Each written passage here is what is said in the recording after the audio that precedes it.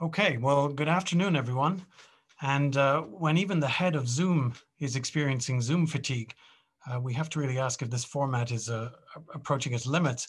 But we have to be resilient. That's the theme of today's discussion. And we're delighted to be here for another OECD New Approaches to Economic Challenges, Rebuilding Macro and Fields Institute discussion. We've had a lot of collaboration recently on the theme of systemic recovery. And we've been thinking about the recovery in terms of balancing a whole set of different factors, markets, states, and civil societies, how they can reinforce each other, efficiency and resilience, how to combine them. Some systems probably work very well when they're efficient. Others, like keystone capacities, markets for sensitive products, we probably want those to be a bit more resilient. Growth and sustainability, national and global stability, because in a complex system, small shocks can have big effects. Short-term emergency measures that we're taking right now, and long-term structural change, and how can we balance those? And from the discussions, it's been very clear that to achieve a systemic recovery, we really need to think beyond our silos, comprehend our interconnections, and build resilience into our systems. And this raises some fundamental questions about how our societies, our economies, our markets function, how they're organized. It makes us think about individuals, their interaction, the emergent properties that these interactions produce, how the systems evolve and change, and how they can fail. And we've been thinking a lot too about how to think about these weaknesses and vulnerabilities, how we can model them, develop analysis, concepts, and tools to help our policymakers enhance systemic resilience. And as I said, this really starts with individuals and psychological resilience. And individuals are really the key to absorbing and adapting to a whole range of social and economic shocks. And brain health disorders already account for about $3 trillion of lost productivity every year. And the pandemic has really made things worse in this regard, that due to social and physical distancing, unemployment and underemployment, stress and other factors, there's been a significant increase in issues such as depression, anxiety, social isolation, substance abuse, loneliness, and cognitive decline, particularly in older adults. And this really affects the way we respond and react to various different shocks. And whereas the human body is resilient in its abilities to persevere through infections or trauma, even through severe diseases, critical life functions are sustained and the body recovers, often adapting by developing immunity to further attacks of the same type.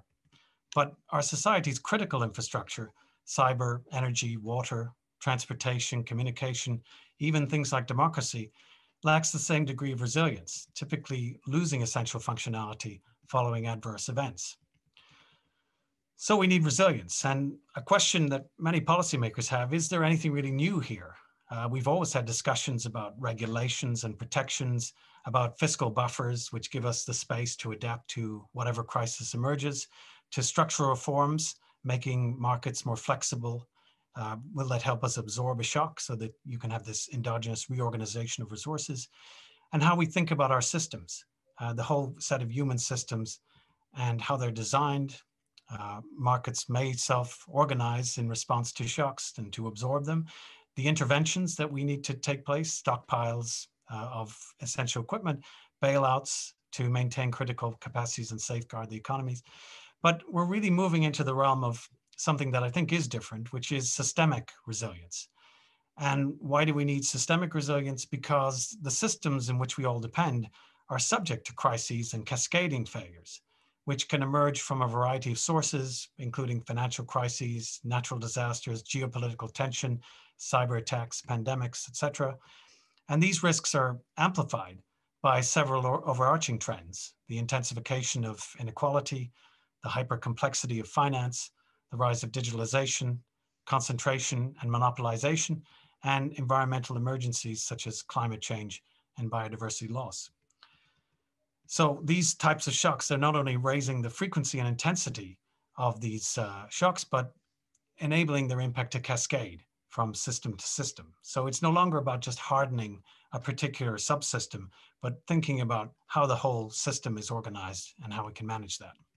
And COVID-19 has really exposed that, because it's really a multi-system challenge where the threats, exploited vulnerabilities, and consequences continue to manifest around the globe.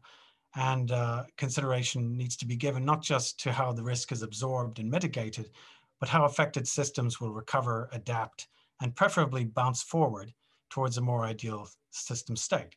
And we hear a lot about getting back to normal, or even to bouncing forward to a new normal. But what the resilience literature has told us for some time is that new normals are essentially normal. The system is constantly reorganizing and reconfiguring. And thinking through these dimensions of resilience in infrastructure, in information, cognitive, and social domains really opens the door to a new type of economics. And rebuilding macro has really spearheaded that movement and what they call social macroeconomics. Final point is that even though we know that there are these systemic properties that our economies, our financial systems have, we don't need to wait for a crisis to know that a system is dysfunctional or not delivering positive outcomes for citizens. And yet often action to take a more resilient approach is hampered by an institutional myopia, both in the private sector and in governments, that essentially they're playing for time and kicking the can down the road and hope that a serious shock will occur on someone else's watch. But if we're serious about resilience and resilience of systems, we really need to have a fundamental examination of our policies and the economics that underpin it. And perhaps this needs to be situated within a new narrative of progress. To kick off our discussion, we're delighted to welcome Lord Sedwill, who's the chairman of the G7 panel on global economic resilience. He's a former cabinet secretary and national security advisor in the UK and was permanent secretary at the Home Office from 2013 to 2017. And before that, he had a long career at the Foreign and Commonwealth Office, serving in places like Egypt, Syria, Jordan, Iraq, Cyprus, and Pakistan. So he's got a wonderful background to really help us think about what is systemic resilience and what can we do to enhance it. So please, Lord Sedwill. Thank you very much. Very good to be with you. Thank you, William. And very good to be with you this afternoon. Crikey, you've set the scene very broadly there. And I think I'm only relieved that my panel has been asked to look at global economic resilience. And we haven't had to start with the psychological individual resilience you were talking about and branch out. I think given the time we had, that would have been extremely challenging for us. But you're absolutely right to make those connections from the individual to the global, between different definitions of resilience, economic, societal, individual, etc. It is clear that this is becoming a bigger feature, not just of the economic debate, and as you said, the potential to essentially develop a new, more sophisticated economics based on some assumptions that are more soundly based, scientifically based than economic man, as I seem to remember it being taught to us. I note the somewhat ironic smiles on the face of economist women on this call, but to actually think in a more sophisticated way about the impact on individual citizens and so on. It's actually a lot of that has come out in the discussions that me and my panel have been having. So just briefly to give you a sense of what we're looking at, and the first thing I should say is that our work has been, the platform for our work was a report we commissioned from the OECD that looked at the issues and indeed made some recommendations about policy areas we should explore. Essentially, we've taken a broad view of what constitutes economic resilience. There is some difference within the academic debate on this, but if you look at it from the perspective of the citizen or politician representing the citizen, what they think of about resilience is really about the ability of economies to have sustainable, inclusive growth, to withstand, absorb, and recover from shocks, and that economic resilience is contributing to wider societal resilience. And economic resilience we do need to think of across in a broad sense as well. So of course it incorporates the financial system. We need to think about the new digital and cyber-based economy as much as we do the traditional service and goods, agri-foods, etc., economies of the past. One of the interesting features, I think, that COVID has revealed, and of course the point about COVID is that it was a health shock, and it was the policy response to that health crisis that actually imposed the economic shock, the lockdowns and so on, largely, rather than the health crisis itself. And so the interaction between a health crisis, political decision-making, economic consequences, and of course, probably in the long term, the feedback loop from those economic consequences to mental and physical health of our citizens. And as you will all know, there's significant evidence that the lockdowns have had a severe impact, if not as acute as the COVID shock itself. It's in that circle of causality, really, that the economic shock itself arose. And economies like the UK's, that are 3/4 services on the supply side, 3/4 consumption on the demand side, and 3/4 of the assets are intangible, were particularly vulnerable. That economic structure was particularly vulnerable to the lockdown, to the impact of the lockdown, of course, anaesthetized by very significant fiscal interventions. What we don't yet know, and will be interesting to see, is whether economies structured that way will also recover faster than others. So is the V deeper, but is it sharper because of that structure compared to economies where those the proportions between services, consumption, and intangibles, etc., are different? The big underlying policy question really is whether the benefits of openness, of an integrated global economic system, and which has been extended to include emerging economies to their benefit, and that one can argue has been responsible for the greatest increase in prosperity, at least on average, and the greatest reduction in poverty in human history, although with very differential effects, of course, particularly on disadvantaged groups within our own societies. But whether that era of globalization can continue, and the gaps in global economic governance, which clearly hasn't kept pace with economic developments, particularly in the new economy, governance over the technological sectors is clearly weaker than it is over some of the traditional sectors. Whether we can adjust, reinforce, reform, update that model, or whether the impetus toward essentially a more protectionist approach in many countries is likely to continue. And certainly my own view is that in the absence of a positive intervention from world leaders, starting with the G7, but then hopefully expanding out from there to incorporate the G20, the OECD, etc., then a drift into protectionism under a whole range of different labels, probably none of them called that, is otherwise inevitable. And the risk is that step by step disrupts the benefits we've seen from global value chains and the integration of the global economy, including to developing and emerging economies that have benefited, as I say, from access to it. In terms of risks, we're thinking about environmental, economic, and geopolitical risks. The economic risks, of course, arising essentially within the economic system, endogenous. The others largely exogenous. Environmental risks, we would include zoonotic diseases, but also antimicrobial resistance, loss of biodiversity, and of course, the biggest of all, climate change. And you see those things, of course, intersecting in ways that could cause very severe future economic shocks. And then lay those over some of the other changes, demographic change, for example, the debt overhang, which means there's less fiscal firepower available to deal with the next crisis than was available to deal with this one, etc. And the fact that we're putting our economies through a huge transition over the next 25 to 30 years in order to meet net zero and our other environmental objectives.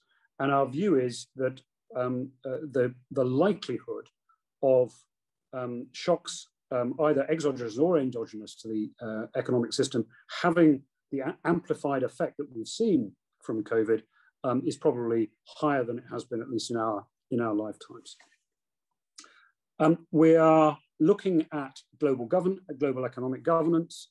We're looking at global supply chains, and we are also looking at the new economy and asking ourselves whether our current systems, public-private partnerships, etc., are designed right for those challenges and opportunities. It is clear that this does need to be government as well as private. We need to identify where there are either arising bottlenecks and market failures and address those, but also make sure that we are designing global markets in order to ensure that value is created, not extracted. And particularly as economies go through the green transition. And one of the conclusions the panel has reached is that inclusive growth, particularly ensuring that growth, the benefits of prosperity extend to the most disadvantaged groups, is in itself a matter of economic resilience. That economies that invest in skills, in enabling their industries and people to transition from sunset to sunrise industries, that all of their policies that improve productivity, competitiveness, and so on, actually properly pursued in a genuinely inclusive way, will also enhance their collective as well as individual economic resilience.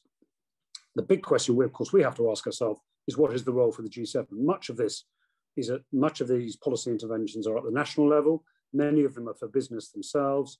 Some of them are at for other sovereign entities, such as the EU or the federal government in the United States. What is the role for the G7? And we think there are 5 areas the G7 can address. First, solidarity. So the G7 needs to have essentially a code of conduct about how those countries and entities operate as a group, including toward each other, because much of the drift towards protectionism, of course, has been within the G7 as much as to deal with perceived challenges arising from out with the G7. We need to have good risk management mechanisms that we can identify, monitor, and then react to emerging risks, whether those are environmental, economic, geopolitical, or whatever. We need to have the right, we need to intervene to ensure that the regulatory mechanisms at the global level and governance at the global level are appropriate for the new economy, not just for the sort of 20th century economy. We need to ensure that global value and global supply chains, most of which actually have functioned extremely well through the pandemic, but where they haven't, the right measures are in place, and we can learn from the financial crisis and even indeed from the OPEC crises of the 70s to deal with that. And then we also need to address questions of economic inclusion. And that's essentially the approach we're taking. Final point is there is of course a big question about whether the G7 itself is a legitimate group of people to be addressing, or countries to be addressing this. I think the answer to that, to use the old favorite economist phrase, is it's necessary but not sufficient. That if you think of the G7 as essentially being really economically 2 + 3, which I know doesn't make 7, but it's essentially the US and the EU, the 2 continental economies, Western continental economies, if you like, and the 3 biggest independent advanced economies, Japan, the UK, and Canada, with others, of course, associated with it, Australia, Republic of Korea, and so on.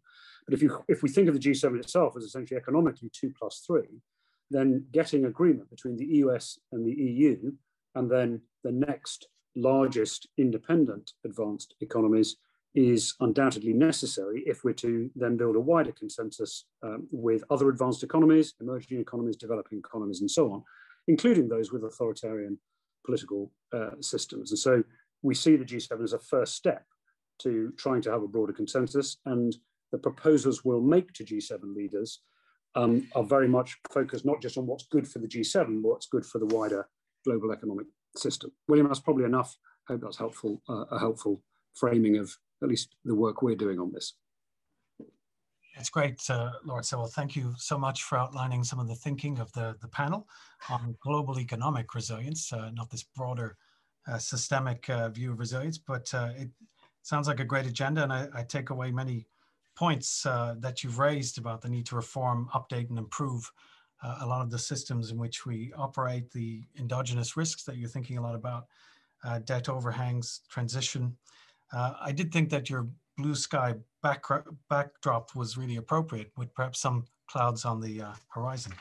But thanks so much for outlining some of the thinking there.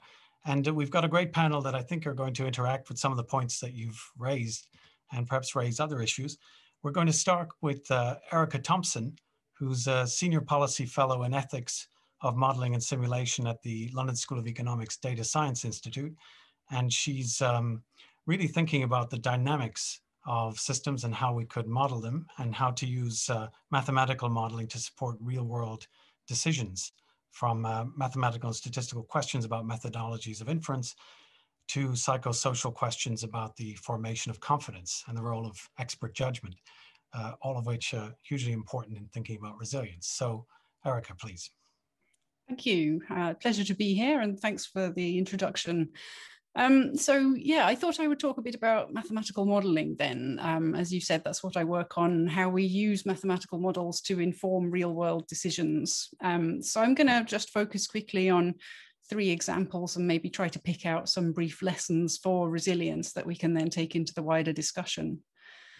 So the first example I want to talk about is humanitarian decision making. I've been working with a group of humanitarian agencies recently, and I think what we've seen in the humanitarian world over the last 5 to 10 years is actually quite a big shift from the concept of sort of responding to crises after they happen to taking a more anticipatory view and trying to say, well, you know, maybe we've got a forecast of a hurricane bearing down on this island. What can we do in advance to reduce the damage suffered rather than just cleaning up afterwards?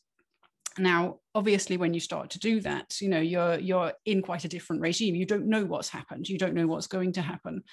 And you're going to have a trade-off because your models are not perfect. Your forecast of the future is not perfect. So you have a trade-off between the advance warning that you can get of this event happening and the accuracy of your prediction. So you might say, if we have 1 day notice, that's no good because we don't have enough time to actually get out there and do the kinds of things that will reduce the impact. But if we're trying to get 5 or 10 days notice, then that may just be so far in advance that the spaghetti plot of ways that hurricane might go is just too uncertain. It might veer off at the last minute. It might not hit the island at all. So we have, firstly, a kind of financial disincentive to do that because we don't want to waste resources, and a reputational disincentive because we don't want to be perceived to be acting in vain. But really, I mean, the mathematical side is fairly well defined. We can, if we had enough data, then in principle, we could say how good the model is at each lead time. And we could say, what is the chance of this occurring? And if we knew what the cost and benefit of each outcome was, then we could assign those values and decide what the optimum course of action is. But of course, I guess you've guessed I'm going to say that that's actually much more difficult than it sounds, because you know, in order to make any decision, it is never just about the science. It is never just about what outcome will result from action A or action B or action C. It's also about the relative merit of the outcome A, outcome B, and outcome C. And that depends on your context. That depends on how you assign those values. So for instance, you know, even if you were fully insured, a hurricane strike that knocked your house down would be an extremely traumatic event. Whereas if you're the insurance provider or you're some sort of financial institution, then you could count that as a fully mitigated impact. And another challenge in this context is the sort of the way that the funding is quite siloed. We see different pots of funding for crisis response versus crisis anticipation. So, you know, once you tip over time t equals 0, you have to access different pots of money, and that becomes really an immense structural barrier to doing this. And then, of course, there's seasonal preparedness. We expect hurricanes to happen in each season. There's general development funding. We should be making these houses better anyway. And there's climate adaptation. And all of these are sort of accessing different pots of funding and coming at this, what's essentially the same problem with quite different perspectives, different institutions, and different structures. So I suppose there's a concrete recommendation there to move to a more seamless approach and to put the affected communities more at the heart of that kind of decision making. And that ties in with something I'll just mention in passing, the Sendai framework for disaster risk reduction, which I think makes some really crucial points about resilience that we can learn from in other contexts. So my second example then is one that everybody will be familiar with, of course, the pandemic. And I think we've seen over the last 18 months, both the immense value of mathematical modeling and also it's really highlighted many of the limitations that mathematical modeling has in informing policy. So for example, the modeling for monitoring and detection of concerns has been at the forefront from, right the way from day zero to current efforts to track variants as they emerge and as they travel through different countries. But modeling to support policies by making quantitative predictions about what's going to happen next have been, in general, I'd say, less successful. And here we really see the impacts of complexity. If you compare the types of decisions that are taking and the outcomes in different countries, I think that really emphasizes the importance of political and social context, even where those countries and their sort of political system, decision-making system are informed by essentially the same models. And I think one thing that we've seen that's been really positive has been the very open sharing of data, open research, journals making things open access. I think that's extremely positive, and it's something that we, would be nice to see in other contexts as well. But I suppose the point there is that the data don't speak for themselves. They only speak through someone who exists in a social and political context and someone who has decided what it is that they want to measure, what it is that they want to research, what questions they're trying to answer, what graph to show to you, to present to the audience, and how they're going to frame it, how they're going to talk about it.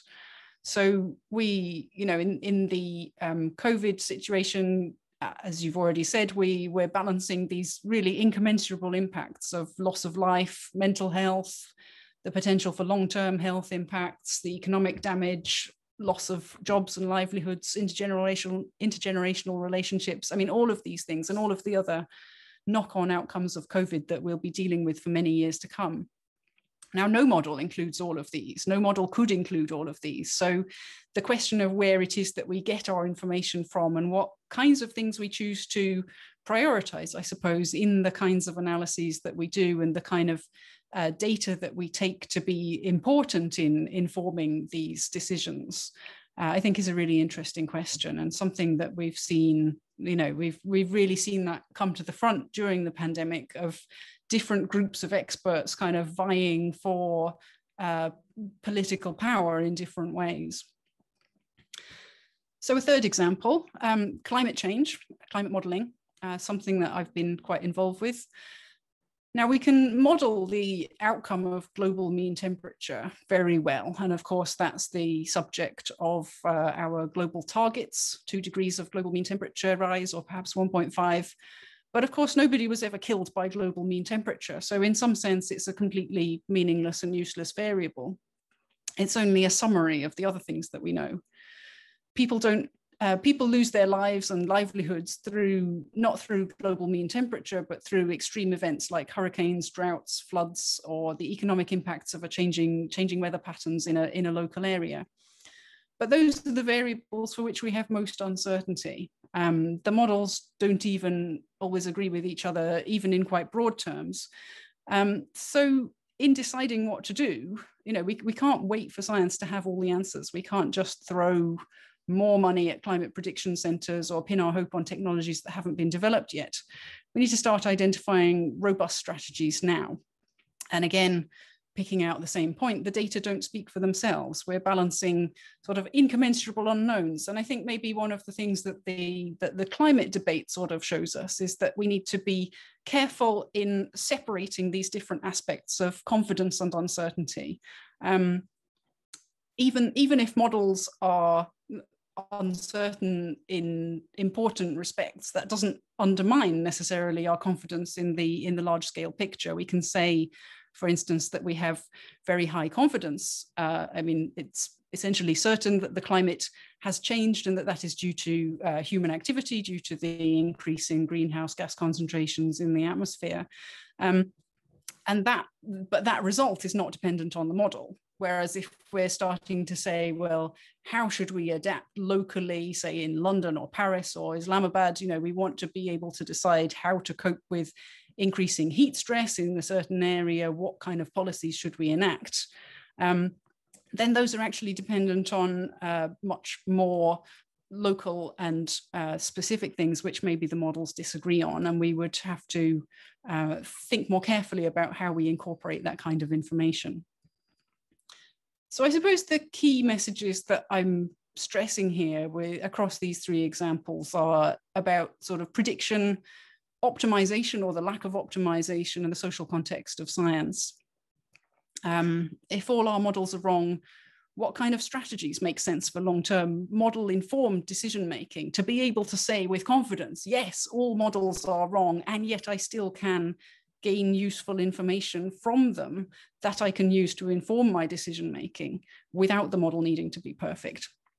So I think what we see in these fields is a sort of long-term scientific process of maybe coming to terms with the idea that we can't just think our way out of uncertainty, acknowledging those deep or radical uncertainties that you were talking about earlier, and embracing that uncertainty and learning how to work with it rather than fighting against it. So thinking about the ways that experts like scientists or economists contribute to decision-making, that means acknowledging that our models can only ever be a limited picture and that they're contingent on our own biases and prejudices. So not trying to overstate the significance of what we get from them, but also not underplaying the importance of the kind of large-scale messages. There's complexity. So we're familiar with the butterfly effect, and something that I've also talked about in the past is the hawk moth effect. And these are both sort of the idea that small changes can result in very different outcomes. So although that undermines the aspiration to predict in detail, I think there's a positive message too, that it offers the possibility of finding points of leverage, ways that we can change the system for the better in potentially quite radical ways over a short period of time, for the better as well as for the worse. And I think that raises questions about the role of experts in determining or influencing policies and actions. So if expertise is at least partly about social context, what kind of expert do we need for these times? I think that things are different now in the 21st century from how they were in the 20th century. The role of the expert has changed. So what kind of expert do we need who will prioritize resilience and working with uncertainty rather than pretending we have all the answers? How do we ensure that expertise appropriately acknowledges potential biases, like the choice to talk about the things we can model most easily rather than the things that matter most to a certain group of stakeholders? And if those value judgments are as important to our decision-making as the scientific information, do we have a sufficiently inclusive and well-structured debate about value judgments? So politics at the moment doesn't really feel very inclusive and well-structured. And maybe there's a passing remark to make there on social media as well, but could we do better, or how could we do better? And maybe one positive point that comes out of modeling that's of relevance to this discussion is sort of the ability to make an answer work. Models, like real life, they're very flexible. If you have a model and you want to achieve a certain outcome, you can generally tweak the conditions and tweak the parameters to make it happen. So kind of for me, I think that's something major for resilience. I think that's an upside of the great uncertainty that we face at the moment, maybe for the G7 to consider, that if we have a strong shared vision for how we want the end of the 21st century to look, taking account of the known strong constraints about what kind of things are possible, then there's a very good chance we can get there. I think I'll leave it at that. Thank you. Well, thanks very much, Erica. And I think since COVID, we're no longer tired of experts, but it's really great to hear about some of the difficulties in using models and data and how we actually make decisions and how to deal with uncertainty and unknowns. So thanks very much for your insights on that. Our next speaker is Anneke, and Anneke Schmider, who's the research director at Reform for Resilience. the Post-Pandemic Policy Commission, and she has had various different roles in using, again, big data and different ways of thinking about different systems and applying those now in her current work on resilience. So please, Anneke. Hi, good afternoon, good morning, everybody. Thank you for having me, William and friends. I think I'm going to build a lot on what we've heard from Erica and Lord Sedwill just then. So my name is Anneke Schmider. I'm the Research Director at the Reform for Resilience Commission, also proud Associate Fellow at Chatham House, and sit in a very unique position as regards the pandemic, having once upon a time been a Treasury advisor and a trained economist, moved more to health, and during the Ebola outbreak was working inside of WHO. So at the pandemic juncture, when it was all first breaking on us in 2020, I was really looking at, I guess, a range of perspectives. And I think the challenge that we have is about how we start to take some of these forward. So I'll just share my screen because we're due to release our report ahead of G7, actually. You might be interested, Lord Sedwill. And I wanted to share with you just some of our thinking. We've really begun at the point of looking at what the experience of the pandemic can actually tell us. This is very close to the work that I did in Africa with the Ebola outbreak, really looking at, well, what is it saying about policy, about what we understand, and where's that leading edge that we need to take us forward? So for those of you who don't know about the Reform for Resilience Commission, it's chaired by Jose Manuel Barroso, who was the former president of the European Commission, Malcolm Turnbull, who's the ex-Australian Prime Minister, you can probably guess my voice accent then, and also Michelle Williams, who's the Dean of Public Health at Harvard University, and was started by George Freeman, MP from the UK, and has developed a range of networks and research hubs around the world, particularly Asia Pacific, Europe, North America, and beyond, to look at the question of what future resilience should look like based on what we understand from the pandemic. So with our report due in 2 weeks' time, William's offered me the chance to explain myself and relieve my stress for the afternoon. Thank you, William. Most definitions of resilience we know focus on the impact of the shock and also the return to normal, or whatever we consider normal. But what the Commission is receiving in terms of messages from our submissions is about the necessary changes that we need to look at in terms of resilience, that systemic impacts of shocks reverberate across multiple systems. And I'll explain some of what we're seeing in a minute. That therefore resilient policy and investment frameworks and their supporting models should be integrated and coherent. And this is a conversation we've been having, particularly with William and his team, that policy and investments for resilience can focus both on a short-term and a long-term horizon. And we can look at them in terms of resilience by intervention, but also resilience by design, which I think speaks to the point about the longer-term interventions that make the shorter-term interventions possible. But these many elements also speak together to more of an evolutionary understanding about resilience. So some of the work that we've done and the research that we've done so far is focused on a multi-systems view. And from this perspective, it's not just about health, economy and environment being separate systems. It's about what I think Lord Sedwill said before, that health, in this case, you know, this tiny little virus and the health policy decisions that have resulted have shocked other systems, economic systems being one of those. And so we're looking at how these interlinkages between these systems give us a new conception and understanding. So for example, you know, COVID-19 is a zoonotic disease which has got, excuse me, a strong understanding of the environmental and human health element. And of course, this comes from how economic systems in particular and human populations have impacted on the environment over quite a long time. So there's a relationship there that needs to be understood. And with the likelihood that we're going to have further outbreaks of zoonotic or other forms of disease, these are important relationships. So it's not just health in isolation, it's health as it relates to other things. Within the pandemic experience, that health and the economy are inextricably linked.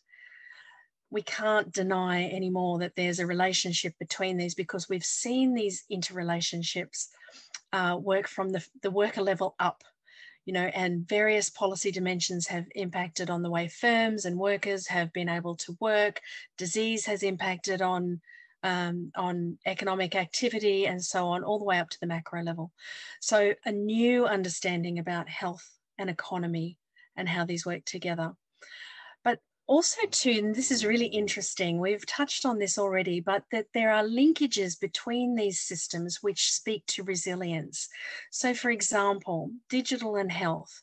Digital is generally, I used to be a Treasury advisor, digital is generally invested as an economic sector, but its impact in terms of new services in health during the pandemic, like telemedicine, have been really quite profound, to the point where I think now we need to consider whether telemedicine is going to be a normal part of a health service system, and how that works.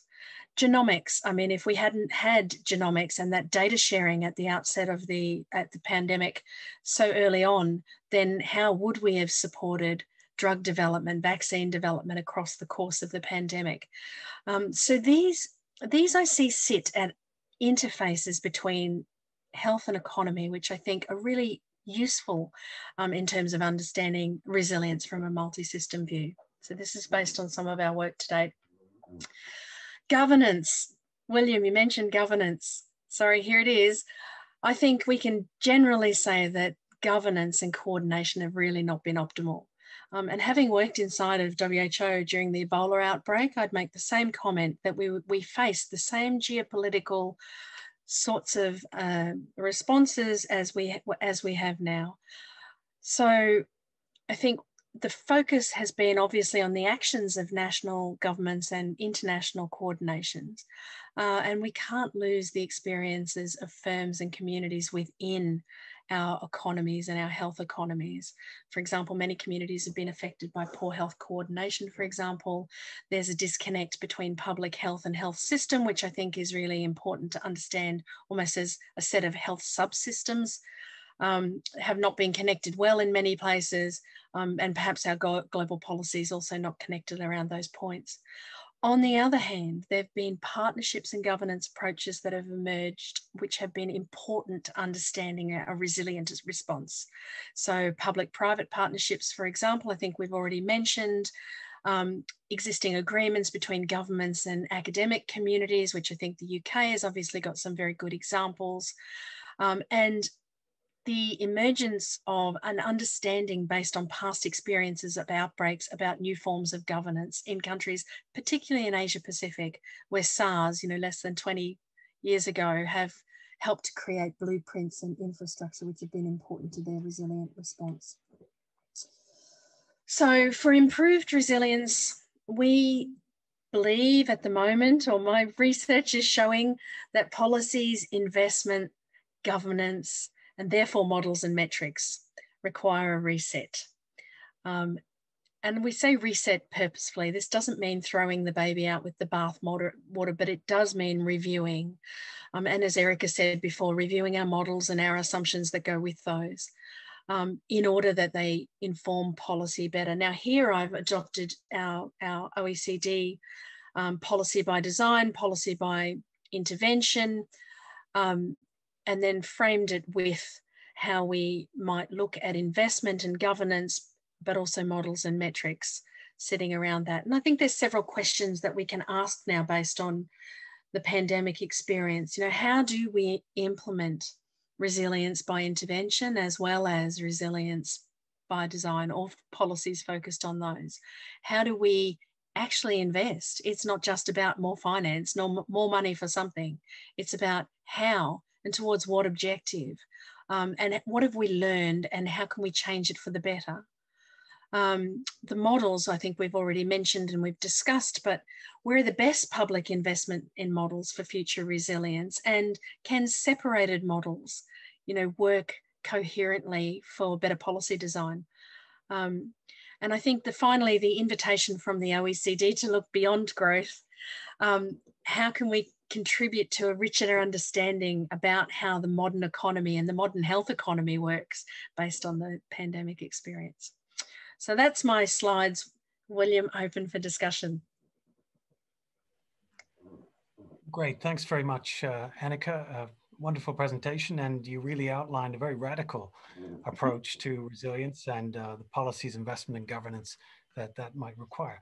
So, and of course, your colleague George Freeman has put a link to the Commission's work on the chat, and please feel free to use the chat to start the discussion and ask questions. Our next speaker is Igor Linkov, who's Senior Scientific Technology Manager with the U.S. Army Engineer Research and Development Center, and he's also an adjunct professor with Carnegie Mellon University, and he's recently been honored with the Arthur S. Fleming Award as an outstanding federal employee for everything he did in response to COVID-19 and how to build in resilience into multiple U.S. agencies. Past recipients of this award include Neil Armstrong, Anthony Fauci, and Robert Gates, among others. So he's really done an excellent job, and we're so happy to work with him at the OECD, and he's contributed so much to us to help generate the tools and practices that our members should be thinking about to really build resilience of systems. So please, Igor. Thank you, William. I just realized I forget to unmute myself. Let me go back to sharing. Okay, perfect. Well, it's an honor. It's really an honor to be invited. And as William mentioned, I'm a federal employee, but this presentation doesn't reflect views of federal government. It's only my own views. What I will try to do, I will try to summarize lessons some of the lessons that we learned from first and second wave in the US. It will kind of lead me to what is systemic resilience really means and how it's different from risk. I will try to build on what Anneke said on how it can be enhanced through intervention and by design and refocusing from efficiency towards resilience. And hopefully we'll have time to discuss what can be done. And I really believe that systemic approaches, including artificial intelligence and modeling, should be on forefront of resilience analytics to drive policy. So my experience with COVID actually started last March when New England, which is 6 states in the East, established data analytics section, and I was a lead data analyst. So all decisions that require understanding of the data, data manipulation modeling came from analytics done in my team. And I will try to highlight something that is relevant to resilience and maybe something that is not so obvious and you may not see. So here you can see 2 states, Maine and Massachusetts.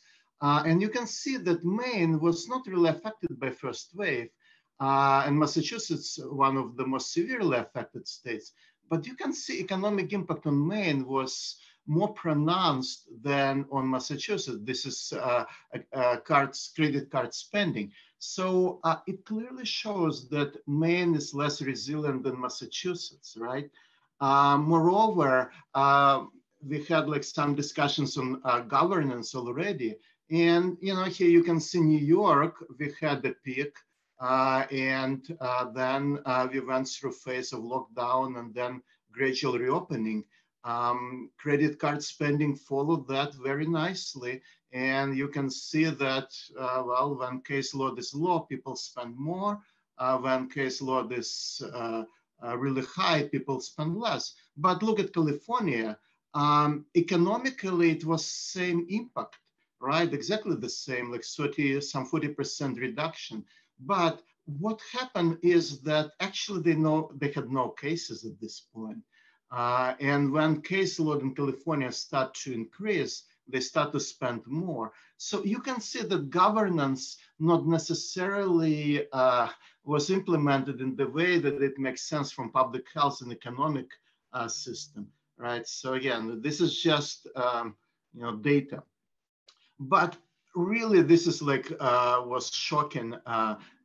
Headline news from CNN just 2 days ago, supply chain interruptions. This was the main problem, major problem in the US. And I started studying supply chain resilience some 10 years ago, and we saw problems in major nuclear accidents and, Ebola pandemics. But now it's really amazing. In the US, we don't have enough chicken. We have supply chain problem with chicken and ketchup. It's like kind of symbols of American, food industry. I may understand a little bit like chip and chlorine issues and metals deficiency, but chicken and ketchup. And the whole food supply chain was one of the amazing stories that is really difficult to believe. So we do have caloric deficiency in New England state, exaggerated by COVID pandemics. You can see that pre-pandemic and post-pandemic, you see increase in caloric deficiency, especially with household with children. And New England is doing overall better than the US in general, but still you can see quite significant jump, over 10% of households reporting caloric deficiency. And if you go to remote location and tribal location, it's even more amazing. So this is Martha Vineyard. This is where Obamas and Clintons have summer houses. And you would think that they should be okay from food. It's like one of the most expensive real estate. But this is like visiting pantry in Martha Vineyard. You can see significant increase in pandemic time. Why? Because of the supply chain. It's very difficult to bring stuff in Ireland, and supply chain, food supply chain in this area was severely affected, and it shows a lack of resilience in even basic products. So when we talk about vaccine supply chain, it's the same issue. I try to bring attention to supply chain when Operation Warp Speed just started last May. And indeed, we had a major disruption, and we keep having them because of supply chain disruption and vaccine production and distribution. And the question is how vaccine manufacturer can persevere given all these unknowns and unknown suppliers and potential problem in the future. So I think the last point I'd like to make on what's happening with COVID crisis, and it goes back to this resilience by intervention versus resilience by design. So we like to intervene, but what intervention means for financial and economic side? Well, it's just pumping more money, and we try to give loans, in this case for food services. And you can see in New England, the penetration or impact of these loans is really good in areas where they have less need for food, right? While in remote areas, the penetration is really low. So you have this paradox when in areas where you really need to provide more food, these financial investments are not really working. So that kind of bring me to all this subject of this discussion, system thinking. We are talking about all this interconnected subsystem that in case of New England, it's states and industries that are affected. And the question is how to make them more resilient, right? So I really believe that what COVID pandemic shows is that it's not enough to really deal with risks. Risks are assessed through managing threat and hardening the system so it's less vulnerable. We really need to move towards resilience, which is ability to recover when something unknown hits you, like pandemic in this case. And in our work in New England, we try to really merge together epidemic models with system models and policy models to really provide comprehensive support for policy decision makers. And first issue I'd like to mention is the risk and resilience are different. In risk, we just try to harden the system, while in resilience, we try to recover and adapt. And resilience is one of many properties of system affected by threat. again, it should not be confused. We often really talk about security and resistance and agility. As a policy makers, we need to be careful about which word we use, because for analysts like me, they all have different meanings, and we need to use different tools to deal with all that. And resilience, of course, is buzzword of the day. It's ability to recover and adapt, which is like true resilience and ability to withstand and respond. The concept of resilience started to be prominent under Obama administration back in like 12 and 13s. Trump administration moved from climate change that Obama primarily was looking at to cyber and other areas. And of course, now with Biden, it's across multiple spectrum. And it's not a new field. In fact, I look at resilience like Anneke in the context of Ebola pandemic like 5 or 6 years ago, and we clearly saw the difference between risk and resilience and how it's affected by travel restriction. And what we see is that it's very narrow range that require trade-offs of risk and resilience, and it's need to be analytically established. Because remember my policy slides when different states implemented different policy and had very different economic impact. This is exactly the reason. It's very narrow balance that needs to be achieved. Anneke was talking about resilience by design and resilience by intervention already. So this is coming from a paper that we just published. And the idea here is that in economic system, we try to really look at this area. We have investment, we have financial influx in the system with the idea that, you know, it will fix itself. But as I already shown, money cannot buy you everything. You really need to look at resilience by design when disruption allows system to recover on its own without external intervention. And balance between by design and by intervention needs to be achieved again through quantification of resilience. And another point I like to make is that in economic system, we often look at efficiency. We like, this is like simple visuals, in traffic system, for example, we like to have less traffic all the time. This is what efficiency means. But resilience means ability to recover from disruptions. And that's something that needs to be built. And even in transportation network, it's different than resilience is different from efficiency. And quantification of resilience is key for doing that. At NIAC, William and others really work hard on different ways to quantify resilience based on models or based on metrics. I don't think I have time to go through that, but I just like to point out that in some of our work, we really compare resilience and efficiency for different cities.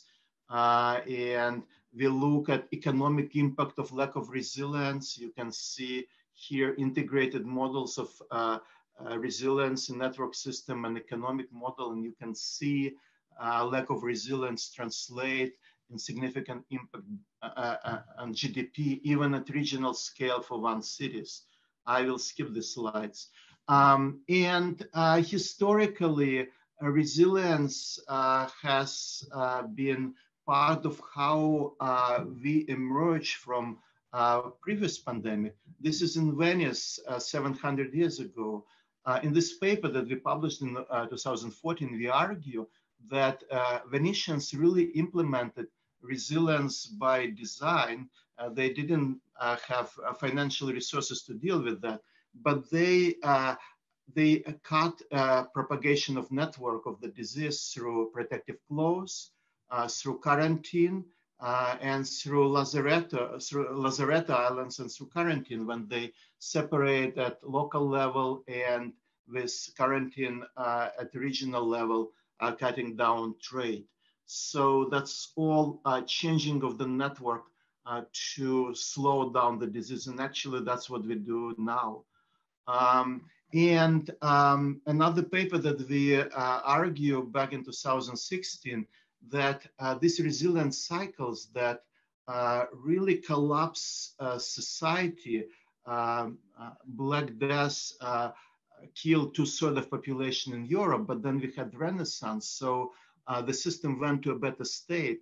And we were arguing back then that we need to be smart, we need to build resilience in our system, so we are not going through societal collapses.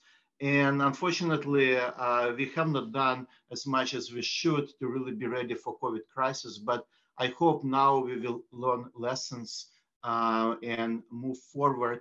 And I'm glad that OECD and other groups really are focusing on resilience right now. And this was a paper that we published with William back 1 year ago, and it was first paper that attracts attention to moving forward. And the way to do that is to really look at complex interconnections in a system that we have, model them as a system, and use it to guide governance and policy alternatives. And eventually, I really like that we're not repeat mistakes or less of action that we had from previous crises. The problem is that our systems are designed to be efficient. That was with supply chain. The problem that we have with supply chain is that the whole science of supply chain was designed to produce lean, cost-efficient supply chain, but they're not resilient. So in the future, we really need to combine efficiency and resilience to have both efficient and resilient system. Yeah, and thank you. We published a lot, and this is our new book that is out now on COVID systemic risk and resilience. Thank you. Thanks a lot, Igor. I think when access to tomato ketchup is threatened, it's time to act. But thanks very much for those very practical examples of disruptions to various different supply chains and vaccines, and that it's not enough to deal with just risks, but we need to think about resilience and the ability to recover, in which case money can't buy everything. So we really need to think about these trade-offs between resilience and efficiency. But thanks a lot, Igor. Our final speaker today is our co-host, Angus Armstrong, who's Director of Rebuilding Macro. And Angus has expertise in a range of different fields: macroeconomics, financial systems, complexity, constitutional economics, and economic sociology. As I mentioned in my introduction, he's really pioneered the idea of social macro, which I think is so essential to understanding resilience. So Angus, the floor is yours. Thank you very much indeed, William. And I would like to build on what the previous speakers have been discussing, but perhaps by emphasizing a slightly different dimension, this idea of the social dimension. Now, to one extent, it seems obvious, but then the more you look at it, I would like to suggest that the more that it is absolutely foundational to the idea of resilience. Social is very closely connected to uncertainty, which we all sort of give lip service to, but rarely put it on the table and say, what do we honestly mean and what are we going to do about it? Just because we say uncertainty doesn't mean to say we have to throw our hands up in the air and say, well, we can't do anything. We can't forecast things because it's all terribly uncertain. That's not the case. It's a question of understanding what different types of uncertainty mean and how we can approach these in different ways.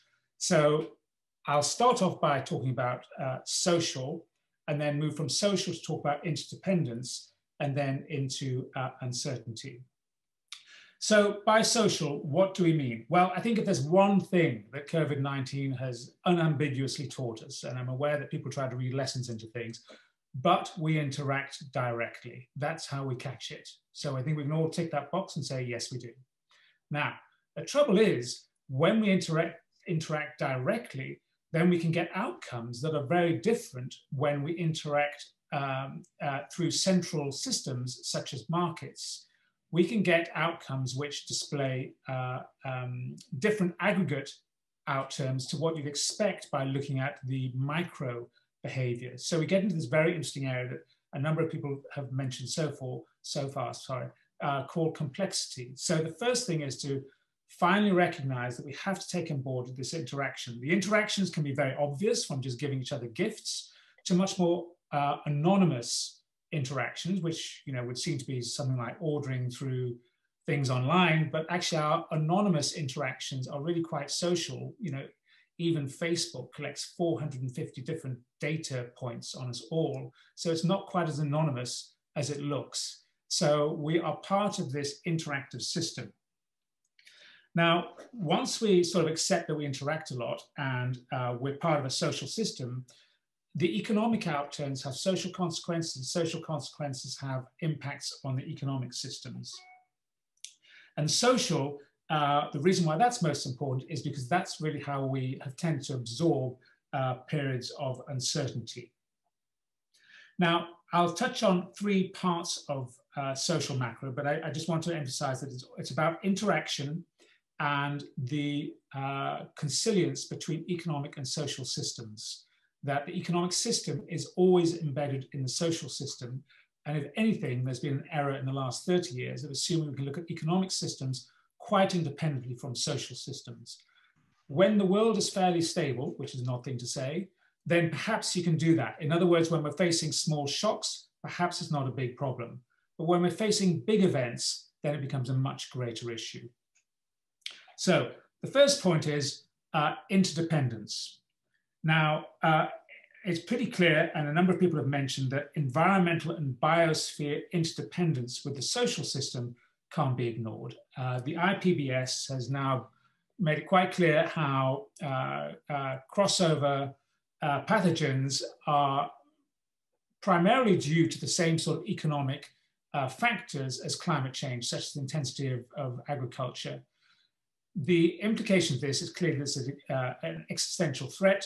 It seems to be increasingly untenable that we ignore this from our economic models and our ways of thinking about social organization.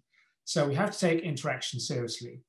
While we're very keen to think about this in terms of environment and biosphere, we also need to think about the social interaction. It wasn't that long ago, back in the 1930s, that economic outturns had very severe social consequences. So these could equally be existential, even though, thank goodness, they haven't been for a long time on most of our continents. So interaction matters, and existential risks are not confined to the environment and biosphere. Second, social structures. I was delighted to hear Mark talking about inclusive growth. I think it's very important to realize that inclusivity is not a nice to have. Before we ran up to the global financial crisis or even the pandemic, the world was really struggling with the idea of productivity. How come we've got all these incredible inventions, but there's no productivity? And I suggest that this is because you know, we have to think very carefully about where productivity comes from. Too often we think it's something exogenous, of course, from outside, which is quite peculiar, really. It really comes from knowledge. And knowledge is something which we grow from interacting with other people. Young people copy other people, we imitate each other. So we have to think about what allows knowledge to grow better within countries. Is it easier when we have countries where they are fairly dislocated and have so-called left behind regions? Or is it easier when we have areas of countries which interact a lot with other parts of the country? What I'm kind of saying there is inclusion may be the thing that leads to growth rather than growth leading to inclusion. In other words, we don't go from trickle down, the inclusion is the thing that allows us to generate the growth. While we're in this discussion about international economics, we can also start measuring social outcomes as well. So a paper we're about to be published, which I'm sure Mark has seen before, about so Dennis Snower, who is part of our network, where we look at agency and other dimensions of well-being, environmental and solidarity, as well as just economic. And here it's very interesting because since the pandemic struck, we've seen a lot of, in some countries anyway, an increase in internal cohesion, but a very sharp fall in external cohesion. In other words, before the crisis struck, we sort of had Brexit and we sort of had, you know, China and US trade wars. The point is that if the world was finding integration more difficult before the pandemic, it looks like, looking at the social responses, it has probably become even more difficult. Things like vaccine nationalism come to mind. So we have a lot of work to do thinking about how we're going to get some of those undoubted gains that Mark was talking about in terms of international trade. Here, again, it's important to make sure the consilience between international trade and social system allow us to do that. The final point goes back to uncertainty. Now, this is where everybody throws their hands up and says, we don't know what to do.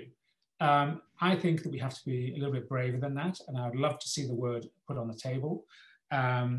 There's a number of ways we can try and break this down. So let me just try and give 3 ways to break this down very quickly. First of all, chance uncertainty. So this is things where we don't know the probabilities, but we kind of know what the possible outcomes might be. This sort of refers to worlds where they're essentially fairly stable. So we build up buffers in terms of various policy measures, and we create institutions. That's how we share the risks between ourselves. So that's chance uncertainty. But then we have uncertainty, which is much bigger, which we can call domain uncertainty, where all of a sudden the world's different to what we thought it was going to be.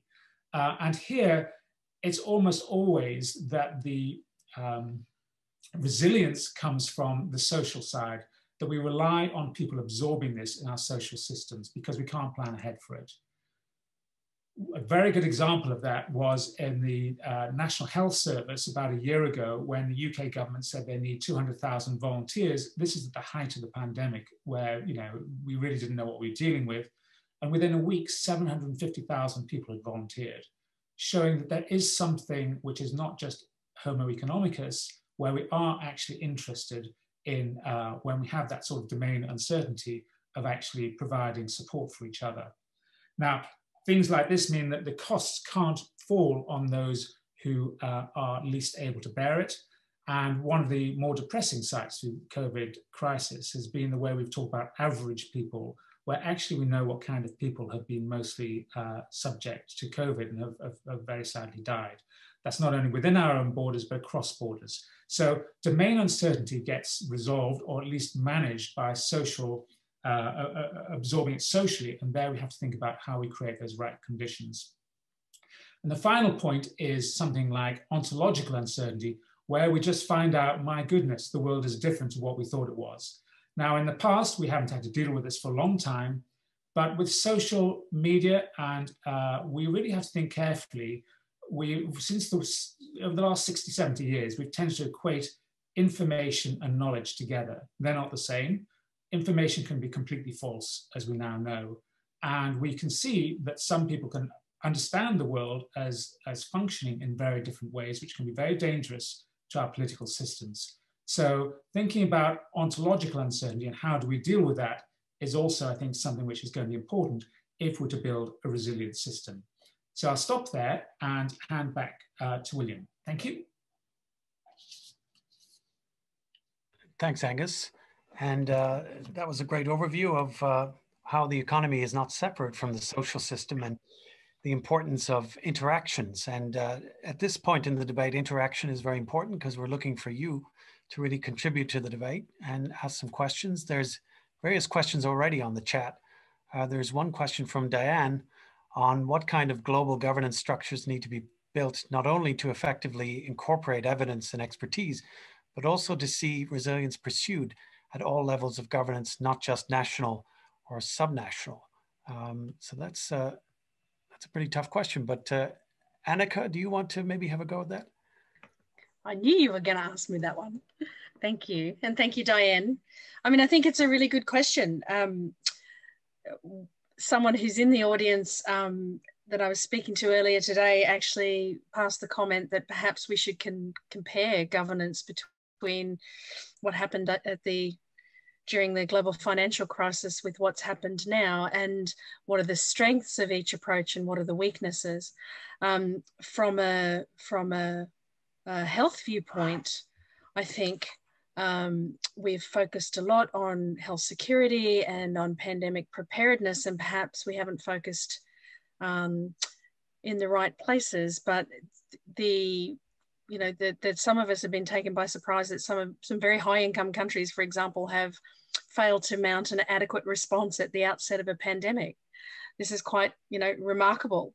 And so I think from a governance perspective, it's useful to look at what the current structures are and how they can better promote resilience. You know, some of the discussions I know at the moment around vaccines, drug development, and so on, these are genuine governance questions, global governance questions, you know, and the longer we ignore them, the harder they will get. So that's my fudgy answer. I'm sorry, William, I don't have the answer to global governance, but I think it really does need some thought. Okay, does anyone else want to come in on that? Well, let me just offer, I think Lord Sedwill is going to come in, but let me just offer one thought that global governance, I think it's very important to think about the level of functional organization. So what is the appropriate level to solve what task? So global, we can only deal with climate change and biosystem risks and conflict and so on at an international level, at a global level. So that's the appropriate level for that. Other issues are very much to do with nation states and even regions. And so the question is very much, I think, which policy are we thinking about? And then the appropriate governance level depends on the challenge that we face. Certainly not everything has to be at international level by a long, long way. I think one of the lessons of the last 5 years has been people like agency. They want to see their local representatives having a say in their lives as well. Yeah, just briefly, I think that's absolutely right. In terms of the global institutions, though, I suppose just 3 quick thoughts. First, I'm personally not a fan of trying to invent new multilateral institutions if we can adapt the old ones, because it takes years and you always end up with the lowest common denominator.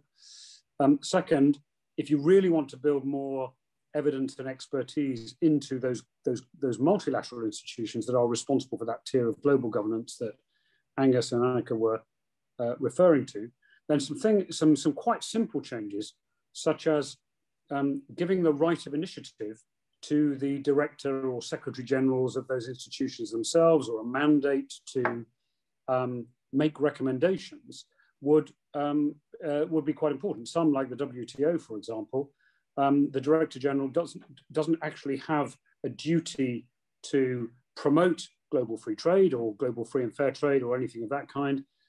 Essentially, that rests with the nation states, and the initiative rests with the nation states. So some shifts which gave those organizations, the way the OECD has, the right of initiative and some kind of mandate, would I think have a small but significant improving effect on global governance.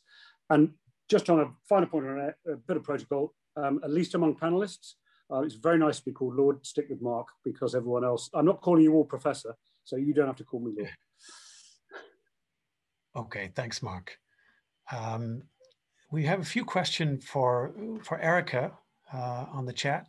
So Erica said that the experts need to talk about what matters most rather than what we can best model. Can you give some examples of this? And do the difficulties of modeling feed into the siloed thinking that many have mentioned between, say, the health and economic systems, which also Anneke talked about? And then another question, if you can take 2 at the same time. You also talked about that models are part of the solution rather than part of the problem. So can you or others in the panel say more about what this may mean? So Erica, over to you. Okay, thank you. Yeah, good questions. So on the sort of what matters most versus what we can best model, I mean, I think global mean temperature is a great example. And obviously there is a move towards modeling more and more of the sort of more detailed impacts to try to be more relevant and more useful, but with obviously that trade-off of much larger uncertainty. And as I've pointed out in the written answer to that question, that the focus on SEIR models for the pandemic, I think, also has sort of, especially to begin with, when there was kind of only one sort of model and pictures, these graphs showing flatten the curve and all that sort of thing. being able to see kind of that if we do this and we make these assumptions, then that's the impact on the number of people infected, the number of mortalities, etc. And that sort of creates one kind of response, it creates one kind of intervention, because there's kind of only one thing you can do within the confines of a really simple model like that, and it is reduce the transmission rate. There is sort of nothing else you can do. There are no other boundaries within that system. So it sort of steers you into one way of thinking, I guess. Now, I'm not saying that this has happened, but I think there's a tendency for experts in particular to get a bit captured by their models, to spend a lot of time in model land and perhaps not enough time in the real world thinking about how it is that the kind of big picture insights of the models can be transferred to reality. And instead perhaps spending a bit too much time on the detail of this specific thing. So I think it does feed into the siloed thinking. I think that, where two people are using different models, essentially the model is a sort of mediator, a communicator, a way of exploring your assumptions and following them to their logical consequences, and then talking about them and communicating them. And if you've got two really different conflicting models, then you are talking at cross purposes there. I'm sure other members of the panel or the audience can think of other examples there. And then the second question was about experts, how to ensure that models are part of the solution rather than part of the problem. Really the answer is in acknowledging their limitations, but as somebody else said, don't throw the baby out with the bathwater. Maintaining that insight, whether it's the climate models being able to say, yes, the climate is changing. It's changing in these sorts of ways. It's going to be a big problem. There are key headline messages that we can get with extremely high confidence from the models.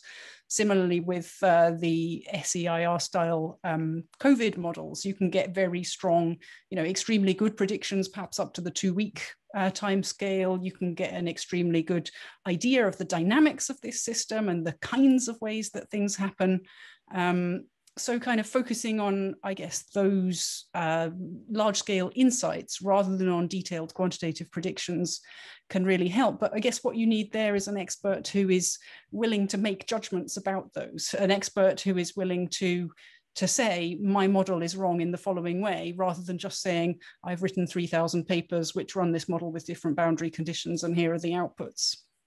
Being able to take it and translate it for a policy audience who are acting in the real world rather than in model land. Great, thanks. Igor, there was a comment on the chat that we've seen this before, and the resilience concept has been endorsed by governments in the past. Do you want to respond to that? Yeah, I should like to say a few words to follow Erica's response. So I see two problems with modeling based on my experience. First is that we have many models for components of the system and not too many models at system level, and not enough way to fuse the models. And second is that in crisis situation, a model should integrate values of decision makers. And this integration of social and physical science is not happening because, as a scientist, I like to produce something that I'm confident in, but from a decision maker, they have immediate value scheme that they need to address, and this needs to be developed further. Now, back to your questions, William. Yeah, resilience is not a new word. It was like in English since I think 1100s, and in other languages it exists. The problem is that in governance world, back some 20 years ago, it was primarily used as synonymous to risk, and it still kind of propagates the same. So the problem is not how we call something, but rather what we do, and inability to quantify resilience resulted in lack of governance structures around it. Unlike risk, we can quantify risk, and risk science developed tools and methods for doing that some 30 or 40 years ago. So I hope the current crisis will force agencies and the commission that we started in the UK probably would be very good point to address it. And I hope that will result in the right use of resilience in governance. Over. Thanks very much, Igor. Could I turn to Matthias Griselli, who's our co-organizer and perhaps wants to make some remarks. Matthias. Thank you, William. Yes, I just wanted to go back to this issue about modeling and bring some of the insights we were having in the previous activities that we had at the Fields Institute together with Nike and Rebuild and Macro. And that's it's more than just the need to integrate economic models with climate science or with social science, is that there is something fundamentally odd the way that economic models are done currently, and it's incompatible with this other domain disciplines. And so I'll give the example with climate change. So the problem is that even the headline predictions, as Erica was saying, even the headline predictions of economic models don't make sense when integrated with the climate. So you cannot have, on the one hand, a climate model that says that, you know, if you're above 2 degrees increase in temperature, then you are on a hothouse bifurcation because of the possibility of all the tipping points and nonlinear feedbacks. And on the other hand, have an economic model that says that 2-degree limiting the temperature to 2 degrees is too costly from a trade-off between current costs and future damages. And therefore, the optimal thing to do is to have a 4-degree increase because you put some made-up damage function there and discount factor. So of course, I'm talking about the conclusions of the DICE model by Nordhaus. And you might think that this is just a silly model. Well, first of all, it got the Nobel Prize, so the economists might think that there's something there, but it's not just that model. It's the fact that most of these mainstream economic models will continue to be based, even if they depart from DICE, on representative agents, which are very different than taking averages in agents. It's just assuming there's one agent, so no social interactions, as Angus was saying, and rational expectations, and instantaneously adjusting variables. Whereas with the climate and social sciences, that's not how it's done at all. So I think that there's a sort of methodological incompatibility between this that needs to be addressed, so you can have the type of coherent resilience that Anneke was talking about. Great. Thanks very much, Matthias. We're almost at time, but I just wanted to give all our speakers if they wanted to make one additional point to close things out. Maybe we'll start with Erica. Oh, don't start with me. I haven't thought of anything yet. Well, we can go to Anneke if you prefer. Yeah, go for it. Was that because I laughed? Thank you, William. I think we've touched on so much today, but I'm not sure we've solved the problems of the world. I would say that the way forward is definitely, from a models perspective, it's interdisciplinary, isn't it? And truly interdisciplinary. I think someone mentioned the word trade-off before, and I think that's a concept we need to reconsider from a personal viewpoint. But having worked in Treasury for a long time, I understand, you know, that's how decisions actually do get made. But, you know, do we need to reconsider how those business cases, those investment cases come in that use those types of models? Yes, I think we do. So such a lot of rich content for me particularly. So I just want to thank everybody, and great questions, hard questions. Yay, more of those. Okay, great. Igor, if you're still with us. Yes, it was really great panel, and I do believe it's a great start, moving in the right direction. I'm looking forward to the Commission report, and I'm glad Nike and OECD are really moving in this direction. Over. Thanks, Igor. And Erica, are you? Yes, sure.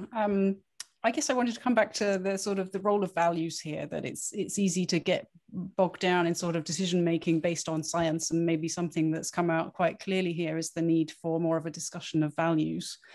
Something that I was kind of thinking as Igor was talking about resilience was maybe the need for more of a definition of what it is that we want to be resilient. You know, how do our values influence that? And perhaps that also ties in with the question about you know, global governance and different coordinating institutional structures, in order to have a framework for that, you have to have a sort of shared values or a shared vision of what it is that you want to be resilient, not just what it is that you want to be resilient to, but what it is that you want to be bouncing back afterwards. You know, do we want the global fossil fuel industry to be resilient or not? Do we want, you know, we have to think about what it is that we want to be generating as positive outcomes, and take that discussion maybe as high level as possible. So yeah, I guess that was what was coming out for me, was really that the models and experts are contributing to this debate, and that perhaps we're a bit one-sided at the moment, and we should be looking for more of that discussion. But thank you for having me. Thanks, Erica. Mark, a final word from you? Yeah, thank you. Fascinating panel to have participated in. Thank you for including me. I really just wanted to reinforce Anneke's point about the intersection here. I think you can see that just in risk. So if we think about the potential tail risk within climate change, as Erica was saying, the 2 degrees will essentially average, if we're lucky, will conceal an awful lot of variation, in particular for low-lying areas, floodplains and so on, in terms of the impact. And then you look at that and combine that with, for example, demographics and understanding land use and so on. And it's going to be the reality for policymakers and governments is going to be the intersection of those risks.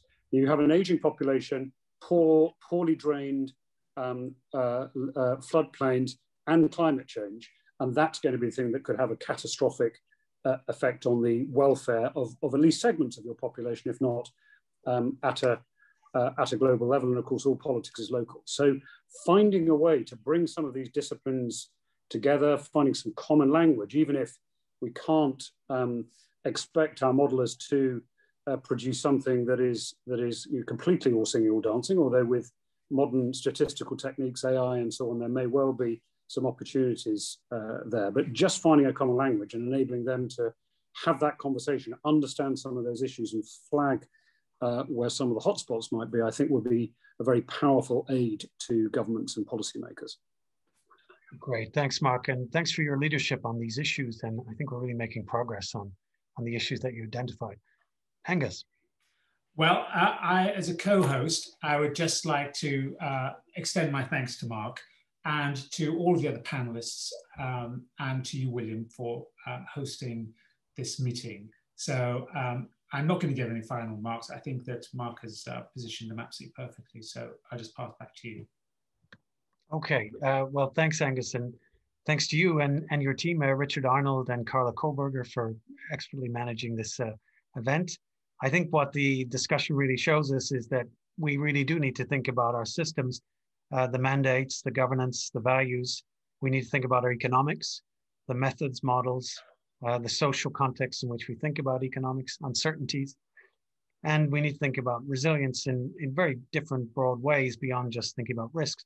But the good news is there's a lot of things that are going on, the G7, the Resilience Commission, the work of rebuilding Macro and Nike. And all of these are, I think, preparing us better for the future and to deal with shocks ahead. So I'd like to thank you very much. And we look forward to continuing this discussion.